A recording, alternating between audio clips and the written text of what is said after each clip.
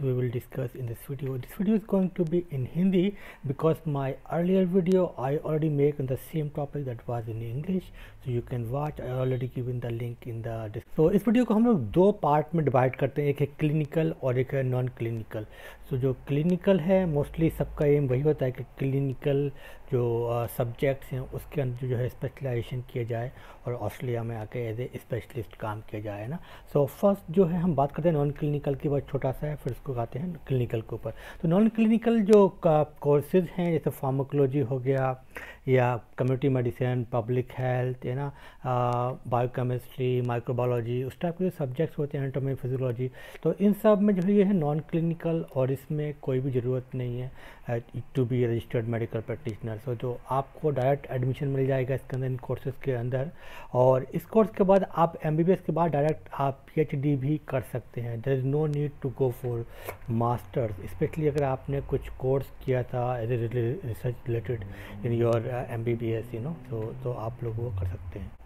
अगर आपने जो है कोई भी ऐसा रिसर्च कंपोनेंट नहीं था, आपने नहीं किया था एमबीबीएस में, तो फिर आपके लिए जो है फिर एमफिल में जाना पड़ेगा और फिर जो है लीडिंग करेगा वो पीएचडी के लिए ना। जैसे बहुत सारे लोग यहाँ ऑस्ट्रेलिया में आते हैं जो है ना एमपीएच में एडमिशन ले लेते हैं ना, तो एमपीएच में एडमिशन नहीं लेना है। अगर आपको ऑस्ट्रेलिया में एज ए डॉक्टर बनना है तो एमपीएच में एडमिशन नहीं लेना है, आपको एडमिशन लेना है बेसिकली एमफिल में, master of philosophy in public health, ऐसा कोई भी सब्जेक्ट है ना, तो उसके रिलेटेड आप ले लीजिए।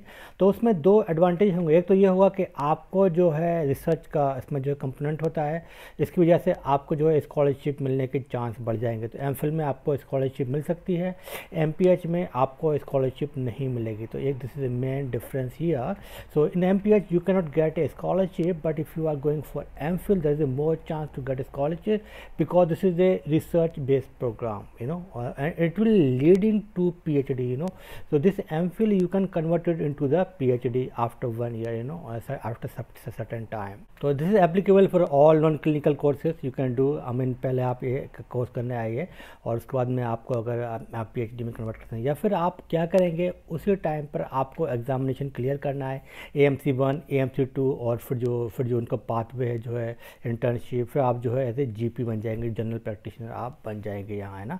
और उसके बाद फिर जो है आपको जो है ये क्लिनिकल वाले कोर्स में जाना पड़ेगा। तो बेसिकली अगर आपको क्लिनिकल पीजी करना है उसके लिए जो मैंडेटरी है कि आप रजिस्टर्ड मेडिकल प्रैक्टिशनर होना ज़रूरी है ऑस्ट्रेलिया के अंदर। तो उसके लिए आपको क्या करना है कि आपको जो है AMC1, AMC2 क्लियर करना है एग्ज़ाम, और उसके बाद में आपको 1 साल की इंटर्नशिप करनी है। अब होता क्या है कि इंटर्नशिप के अंदर जो सब्जेक्ट्स होते हैं जैसे कि सर्जरी हो गया, general medicine, paediatrics, option gynae, है ना। तो इंडिया में जो इंटर्नशिप होती है उसमें कंटिन्यूसली सारे आवर्स आपको मिले चले जाते हैं और आप 1 साल में कवर कर लेते हैं, फिर आप जो है मेडिकल प्रैक्टिशनर वहाँ बन जाते हैं। पर ऑस्ट्रेलिया में शायद वो आपको ऐसा नहीं हो पाएगा, तो बहुत सारे जो रिक्वायर्ड जो आवर हैं वो 1 साल में पूरे नहीं हो पाएंगे। तो ये पूरा प्रोसेस है, आपको एटलीस्ट 3 साल लग जाएंगे, है ना। 2 साल तो आपको ये 1 साल वाली इंटर्नशिप है ये पूरा करने में लग जाएगा, पूरी जो इंटर्नशिप के जो आवर्स हैं, और 1 साल लगा लीजिए कि आपने जो है AMC1, AMC2 क्लियर किया। तो पूरा जो प्रोसेस है एटलीस्ट 2 से लेकर 3 साल का प्रोसेस है ना। अब इसको बताइए कि स्पेशलाइजेशन में जो एडमिशन लेना है आपको, तो मैं दो जो सब्जेक्ट पे ज़्यादा फोकस कर रहा हूँ, एक हो गया इंटरनल मेडिसिन पर और एक जो है सर्जरी पर। ऐसे बहुत सारी ब्रांचेस हैं, लंबा वीडियो हो जाएगा बहुत ज़्यादा। तो अगर जैसे कि हो गया इंटरनल मेडिसिन हो गया, इमरजेंसी मेडिसिन हो गया, या साइकेट्री हो गया, है ना। तो जो है ना इमरजेंसी मेडिसिन और साइकेट्री बहुत ही ईजी प्रोग्राम है ना, और जो है आपको जो है ये मिल जाएगा और इसमें आप जो है फिजिशियन बन जाएंगे। पर जो फिजिशियन जो स्पेशलिस्ट होता है ऑस्ट्रेलिया में वो होता है 6 साल का प्रोग्राम। 3 साल जो होता है वो होता है नॉर्मल जो पढ़ाई होगी। फॉर एग्जांपल इंटरनल मेडिसिन है, आपने किया, इंटरनल मेडिसिन में आप जाएंगे तो 3 साल जो है जनरल जो एजुकेशन है, जो आपकी रेजिडेंसी है वो करेंगे। उसके बाद 3 साल आपको करनी पड़ेगी सब स्पेशलाइजेशन, मतलब उसके अंदर फॉर एग्जांपल आपको कार्डियोलॉजी लेनी है या आपको डायबिटोलॉजी लेनी है, तो उस टाइप के जो सब्जेक्ट हैं फिर 3 साल वो स्टडी करने हैं। तो टोटल जो स्पेशलाइजेशन का जो टाइम है वो 6 ईयर्स है आपको इस सब करने के बाद।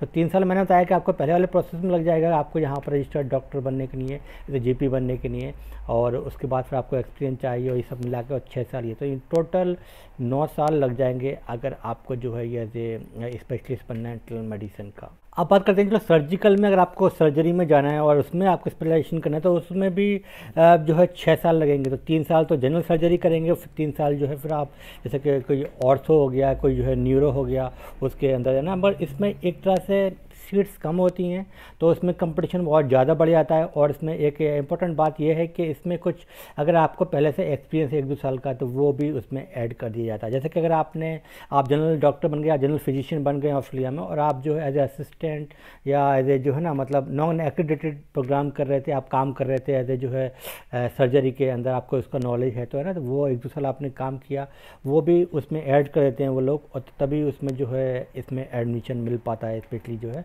सर्जरी के अंदर। तो इसीलिए सर्जरी की जो सबसे ज़्यादा डिमांड है ऑस्ट्रेलिया में, और इसकी सैलरी भी सबसे हाईएस्ट होती है। मगर एज ए सर्जन बनना ऑस्ट्रेलिया में स्पेशली कोई भी अगर इंटरनेशनल स्टूडेंट के लिए इज़ नॉट ईजी। तो जो इमरजेंसी मेडिसिन और साइकेट्री जो है ये जो सब्जेक्ट हैं सबसे इजी सब्जेक्ट्स हैं यहाँ ऑस्ट्रेलिया में अगर आपको एडमिशन लेना है, और सैलरी भी इसमें बहुत ज़्यादा है। साइकेट्री में बहुत ज़्यादा पेशेंट्स हैं ऑस्ट्रेलिया में, है ना। यहाँ छोटी छोटी बातों पे लोग जो है ना एकदम साइकेट्री एंटीसाइकोटिक पिल्स लेने लगते हैं ना, उस टाइप के यहाँ बहुत ज़्यादा उसके ऊपर प्रोग्राम्स हैं और बहुत ज़्यादा डिमांड है। स्पेशली अगर रूरल ऑस्ट्रेलिया की हम बात करें, जो रीजनल एरियाज़ हैं वहाँ बहुत ज़्यादा डिमांड है साइकेट्री की, है ना।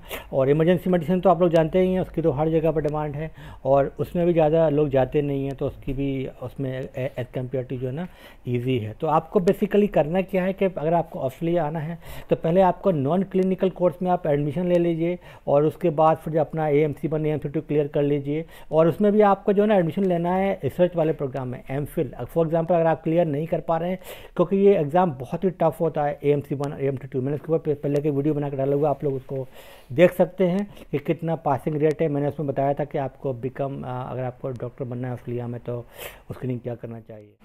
I provide here consultation and mentorship program for healthcare professionals those are want to come to Australia. So if you are interested, you can just text me on this number or you can email me, and so I can guide you accordingly what is your aim. I mean the individual circumstances, so that's what you can do to come Australia. So I hope आपको ये video समझ में आ गया होगा कि आपको करना क्या है। आप thank you for watching this video.